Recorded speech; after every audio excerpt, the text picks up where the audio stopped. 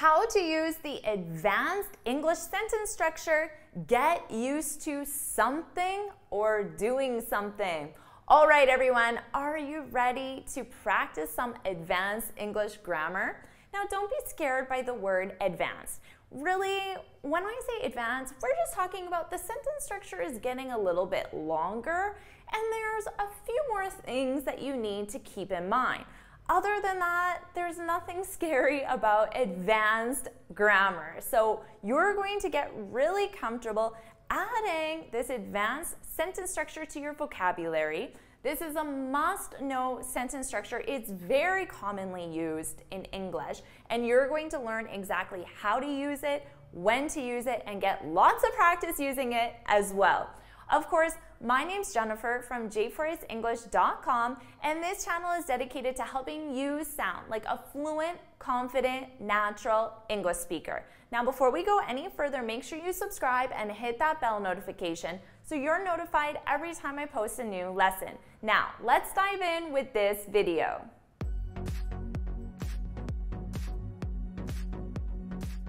In this video, you're going to add the advanced English sentence structure to get used to something or doing something. Now, as you may know, right now I'm in Colombia.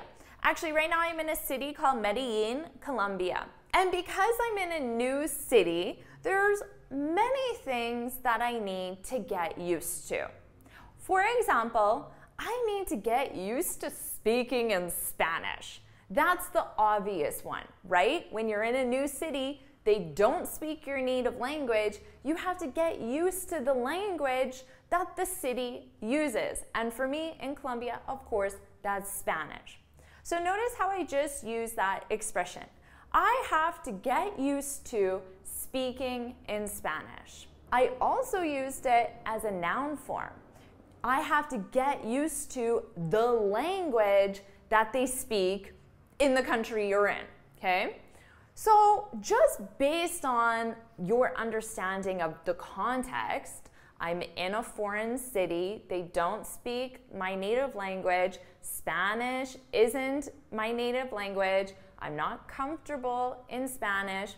What do you think to get used to means? A lot of times you can understand the overall idea just based on context. Well, to get used to something is when you go from a feeling of discomfort to a feeling of comfort with something new in your routine, okay?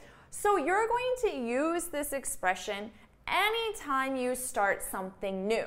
It could be a new job, a new hobby, a new activity, a new relationship. It could be living in a new city. It could be simply driving a new car. Anything that's new, you have to get used to it. There's going to be a period of time when whatever that new thing is doesn't feel comfortable. The only reason why it doesn't feel comfortable is simply because it's a new part of your routine, okay? So we use to get used to go from discomfort to comfort. And how do you get used to something? How would I get used to speaking in Spanish? What do you think? Honestly, how do you think I could get used to speaking in Spanish?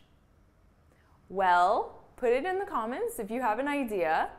Of course, it's by speaking in Spanish. That's the only way I'm gonna get used to it, is going out to a restaurant, ordering a meal in Spanish, doing it 5 days in a row, and guess what?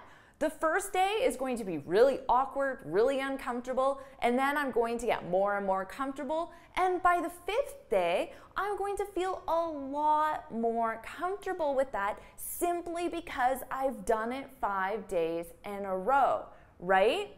I'm getting used to it. So notice the verb tense there. I'm getting used to it because that's in progress. I'm moving from discomfort to comfort as we speak. Now, you've already heard lots of examples naturally, but let's just focus in on the sentence structure. So the expression is to get used to, okay, the to belongs to the expression, to get used to. And then to complete the sentence, you need either a gerund verb, so that's your verb in ing form, okay, to get used to speaking in Spanish, or you can have a noun to get used to plus something plus a noun. So to get used to Spanish. Spanish is a something, it's a noun. I need to get used to Spanish. I need to get used to speaking Spanish. Now notice with both of these sentence structures, I use an additional verb. I need to, I have to, I should, I'm trying to. We would need something before it in this specific sentence. Now, in the present continuous, you can use get used to as your main verb. You can say, right now, I'm getting used to speaking in Spanish. So remember, we use this expression when anything is new in your routine. So let's imagine that you started a new job, okay? What do you think you would need to get used to? So a feeling of discomfort and go to a feeling of comfort. What do you think you would need to get used to? Give me an example. Make sure if it's a verb, it's a gerund, and you can use a noun as well. So give me an example and put it in the comments below. Take your time, pause the video if you need. What would you need to get used to when you start a new job?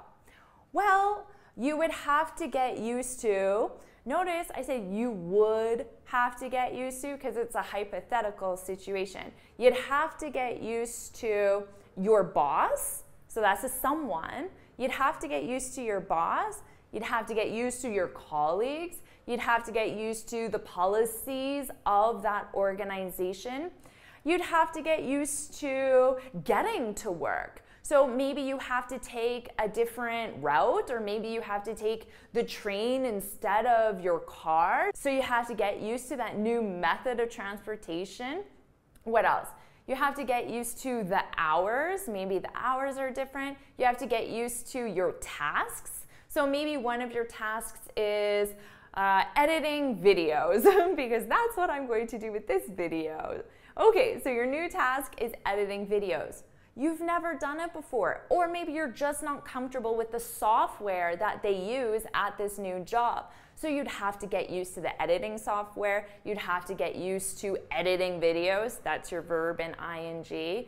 You'd have to get used to the process that they use for editing videos. So there are so many things you'd have to get used to when you start something new. So let's have some fun with this. You've heard lots of examples using this at a natural pace. Hopefully you understand that sentence structure by now. If not, go back and review it. But let's practice this. So I want you to identify a new activity. Remember, it could be anything new.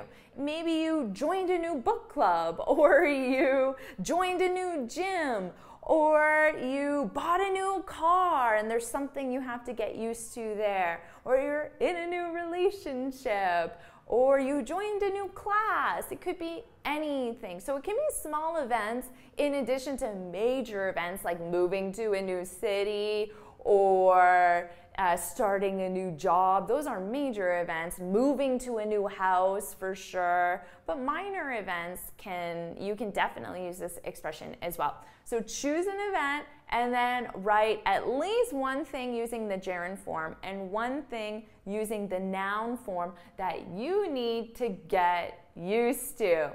All right, I hope you found this video helpful. If you did, hit the like button, share it with your friends, and of course, subscribe. Now, before you go, make sure you head on over to my website, JForrestEnglish.com, and download your free speaking guide.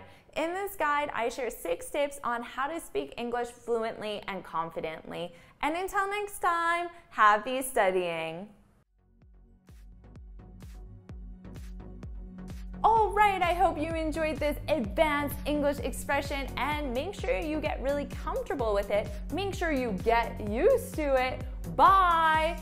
practicing it in the comments below, and I can't wait to see you in my next video. Bye!